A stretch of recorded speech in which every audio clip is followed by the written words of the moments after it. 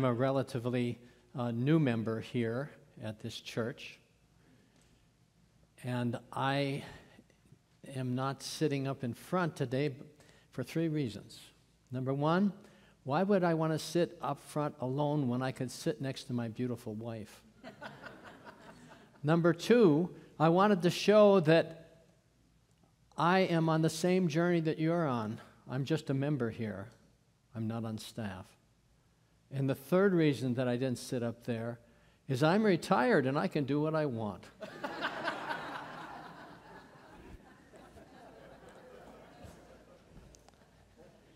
You see, the other option is to stand here to preach. And of course, this is good because you have a greater visibility. But let me tell you what happened to me as a young minister.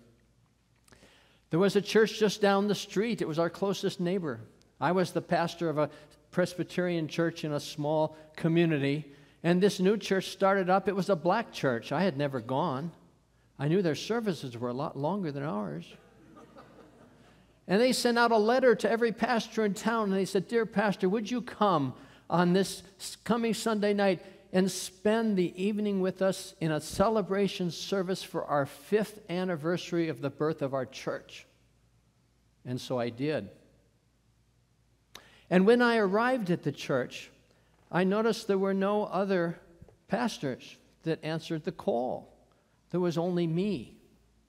And so we went into the pastor's study, and he took me aside and said, "Well, now you have an hour to preach."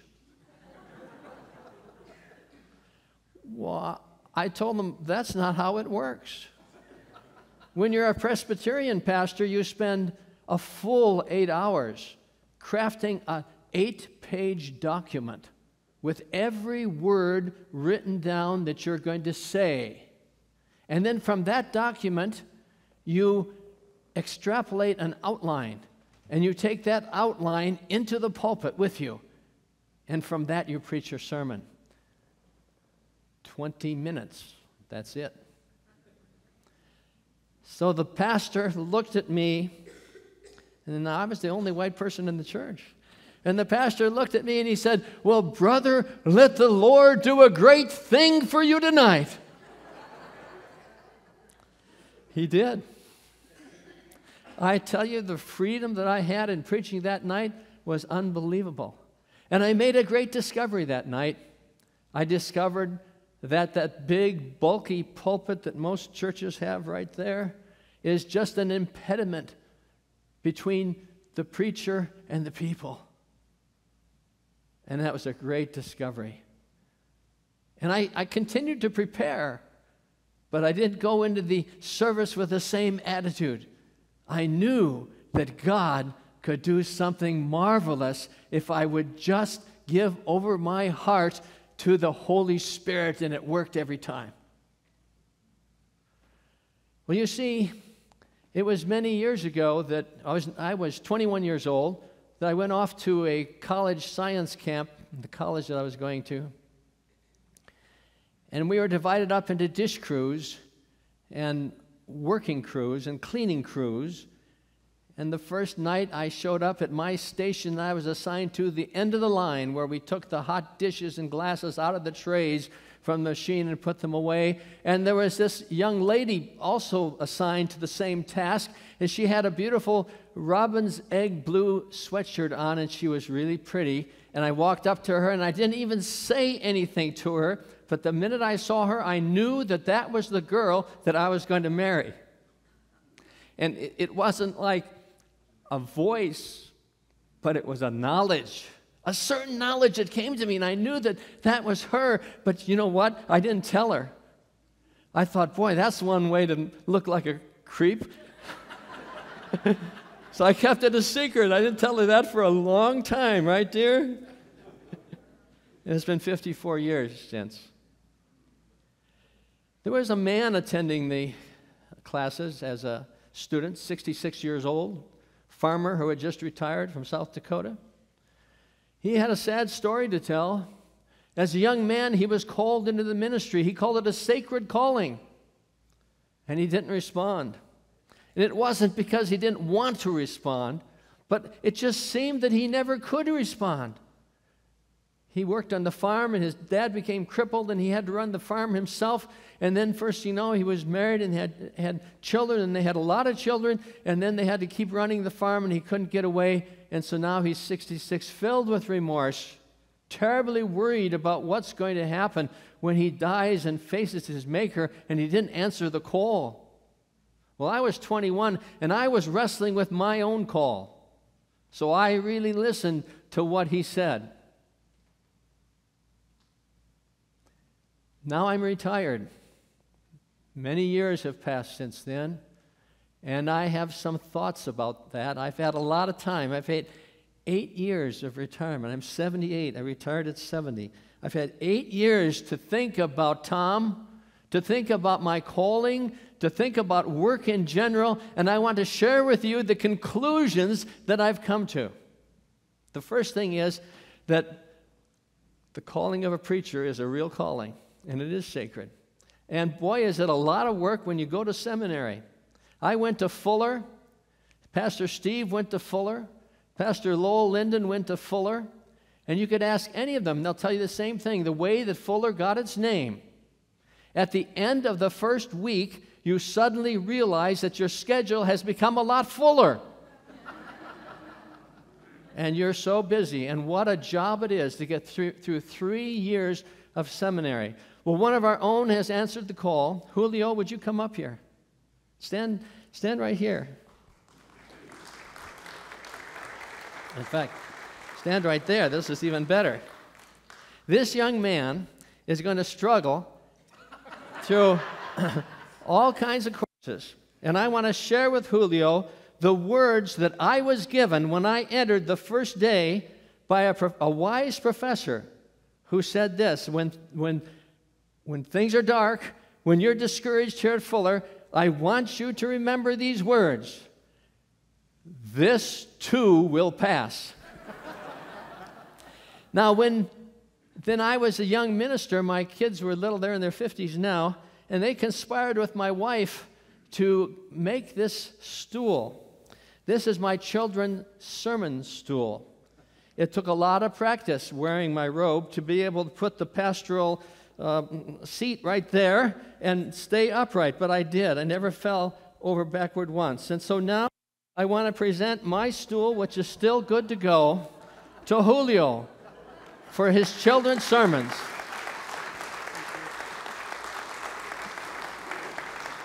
Thank you.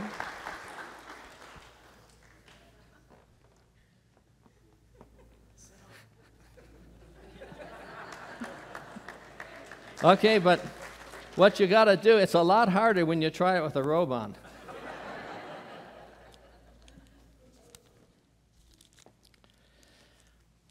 So I looked in the Scripture in these last weeks when Steve asked me to speak today, and I'm honored to speak here. I'm honored for several reasons. One is that this is such a historic place. Can you imagine the generations of people who have been in these services, who have listened to sermons? Can you imagine the ministers, row upon row of them, who have served this church and done their task and met their calling? And here we are in this beautiful sanctuary. If you go into the church office, you'll see the television is set right up here, looking here. It looks like a movie set. It's so beautiful. And you get the opportunity of being here every week as well. So what I did in terms of finding something about work and something about calling, because I want to relate the idea of a sacred calling to our daily work. And that is in this passage in Colossians, where we end up starting out with a list of qualifications of what it really takes to be a Christian. Now, I didn't become a Christian until I was 16 years of age. It was through great tragedy in my life that I began to read in the Scripture at age 14 to find out if there was a God, that God really exists. I didn't know. My parents never took me to church. We were a non-churched family. And when I was 16, I made the discovery that God was alive through Jesus Christ and that I believed. And so now I have this special view that I know what it's like to live without faith, and I know what it's like to live with faith. And that was the very drive, I think, that drove me into the ministry. To be able to share that, to try to be able to share the faith, that living faith that I found. I noted in talking to Julio that he served university at the University of Redlands. I did as well at the University of Zurich in Switzerland. And Pastor John, meeting in our building right behind with his young church, he served university in a university in Russia. Isn't that amazing? We're all doing the same work, the work of sharing our faith, because we sense the calling. So let's go over first these qualifications. It says here that the qualifications for being, I could say, a believer, but also being called to a work, not necessarily the work of preaching, but to a work. The qualifications are having compassion, kindness, humility, gentleness, and patience. Wow. Just think what a good plumber a person would make if they had these 5 qualities. What a good employee. Have you ever worked for a boss that you didn't like? Boy, that's one of the lessons of life, right? To be able to get along with someone that you don't really like. Well, if you have compassion, kindness, humility, gentleness, and patience, it becomes a whole lot easier to get along.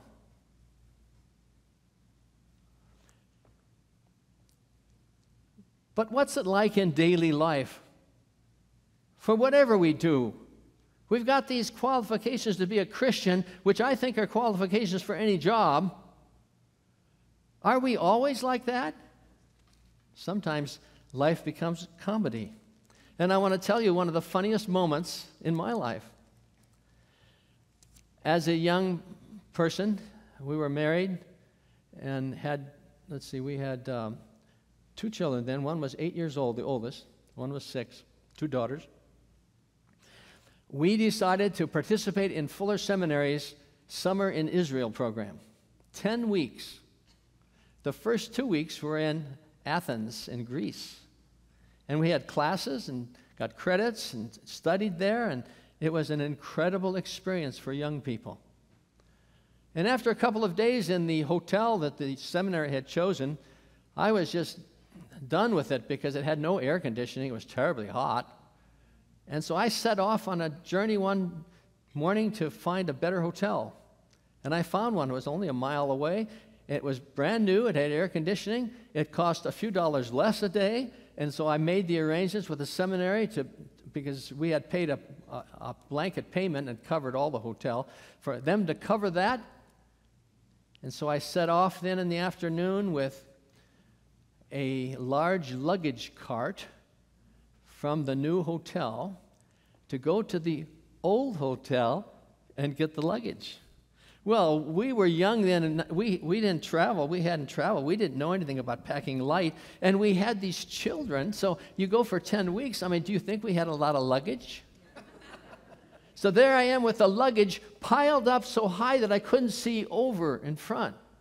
And I'm pushing the cart through the streets of Athens like this and trying to look to the side, and I had our oldest daughter, who was 8 years old, on the other side, trying to guide me through the streets of Athens. And would you believe I got lost?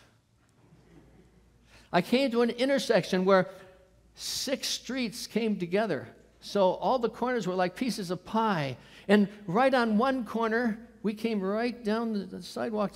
A man had a little shop. I think he sold luggage. And he was out there on the street, and he had a feather duster, and he was dusting it off. And he was bending over, dusting it off. And I came up from behind, and I didn't see him. And I plowed right into him. Oh, was there an uproar? I tried to apologize, but he was yelling something in Greek that didn't sound very nice. And so we just took off. We're still lost. 20 minutes later, I know it's hard to believe, but 20 minutes later, I'm coming down the other street of the piece of pie. and his store is still on the corner. And luck would have it, there he is, now working on this side, dusting off his suitcases. And yes, he's bending over, and I ran into him again, and oh my, what do you say to that? I said to my daughter, who was 8 years old, I said, split, and we just took off running and pushing the cart as fast as we could to get away. But where's compassion and kindness, humility and gentleness, and where is patience in those kinds of comic instances? Well, that's part of living. That's just the way that we live our lives. There's sometimes a little bit of comedy in there. It doesn't mean because we have these qualifications that we're going to be always so serious as Christians. It's okay to laugh if you're a Christian. Then there are some actions that the writer gives us here. Actions for Christians. What should we be doing? Well, we should be bearing one another's burdens. Does anyone in this church have any burdens? You bet. Every person sitting here today has some burdens. Some are really heavy. And also it says here we are to forgive one another as we have been forgiven. And that's a tall order sometimes, but we can do it because we have God's help in doing that. And whether we're talking about being a Christian or whether we're talking about being a real estate agent or whether we're talking about being a doctor, whatever, we can do it. My mother was a realtor. She was a wonderful Christian lady. And one time she sold a house to a minister, and he promised her a commission. He didn't sign the paper, and then he wouldn't give it to her. And that broke her heart. Because here was somebody who should have known better than to do that. So how we live our lives as Christians and how we work are one and the same. That when you do your job, you must be able to do these things, to bear one another's burdens, to forgive your fellow employee or whoever it is. And then the crowning thing is to bind it all together in love. Because love is the cement. Love is the thing that makes it all go around. Well, you know, my wife and I have lived together now for, that sounds bad. We've been married for 54 years. For 54 years. And you know what has bound us together? It's this idea of bearing each other's burdens. When she's hurting, I'm hurting. The idea of forgiving each other, you think that's hard to do? You bet. I know how to get her mad. I know what her buttons are. I could get her so angry in just a minute, you wouldn't believe it. She'd fly off the handle. And same for me. She knows exactly what would make me get mad. But we support each other. And what binds it all together is love. And it's the same thing with work.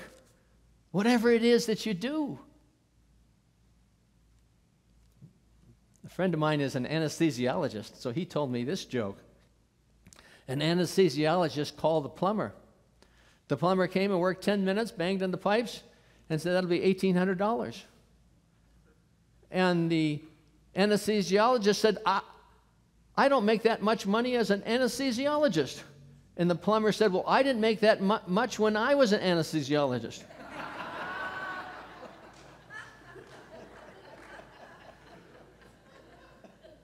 Whatever we do, even in the billing, if we're in business, even in the billing and the handling of money, we've got to do these actions that are called for as Christians, called for as plumbers, called for at whatever it is that you do. Now, when we were married, I know this sounds strange, but there actually was a large segment of the population of people where the mother stayed home and was a mom and didn't work. You don't see that very much today.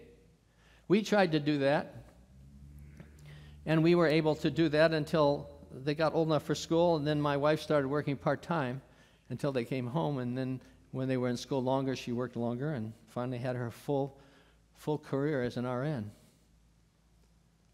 I know a couple where right now the lady is a medical doctor, an obstetrician, and her husband is the stay-home mom, and he loves it. It works perfectly for them.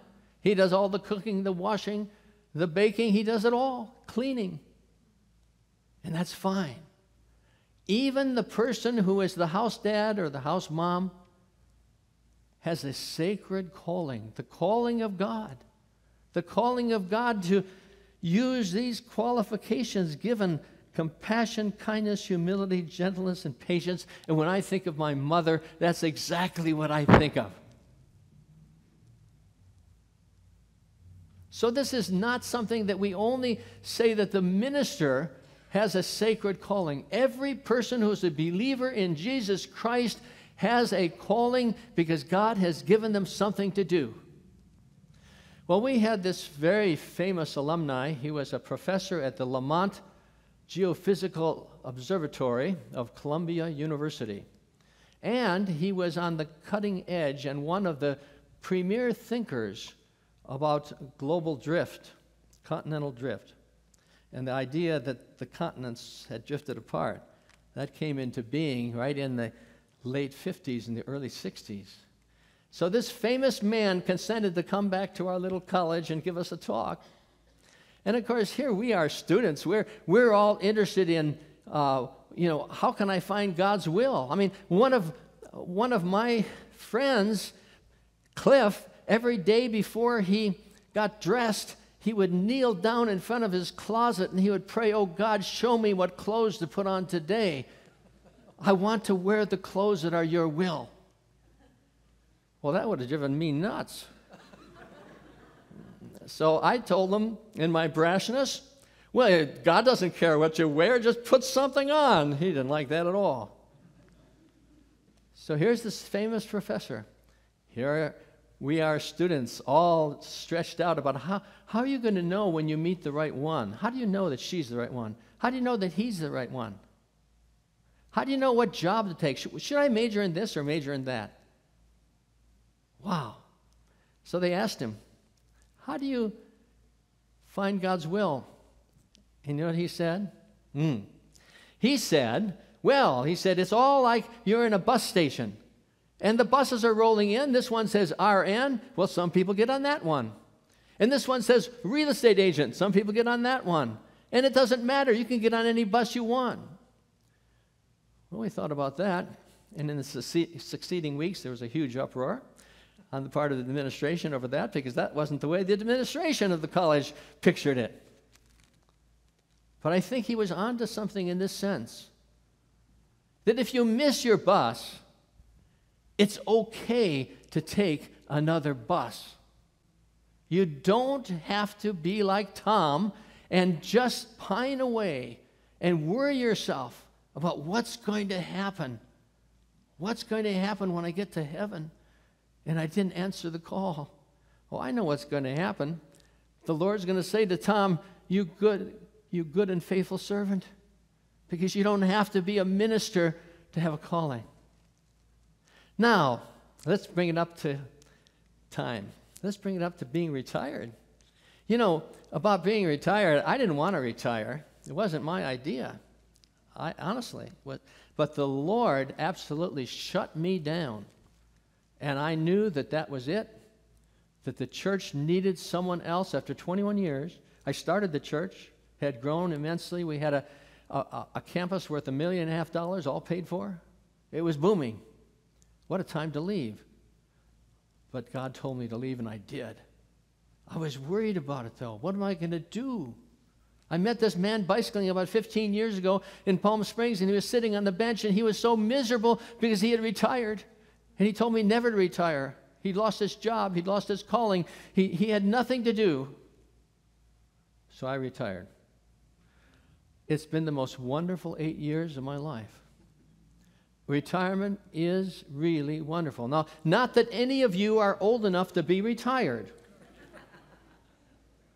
But if you are, it's a wonderful time. It's a wonderful time for you. But during this time that you're retired, you still need to meet these qualifications of compassion, kindness, humility, gentleness, and patience. You need to bear with each other. You need to forgive each other. And you need to wrap your whole life in love. And if you do that, you'll have a wonderful retirement. I wish that for each one of you. And I wish Julio the very best. He's just starting out. the great adventures in faith that he's going to have, the great privilege of being a pastor, the privilege of having people share their lives with you, share their joys and their sorrows, and be able to pray with them and to see them grow in the Lord. It's an unbelievable privilege. So in my retirement, I'm filled with gratitude for what I did. I miss it, yes, but I'm so excited. Every day I can get up and do what I like. We've been traveling like crazy.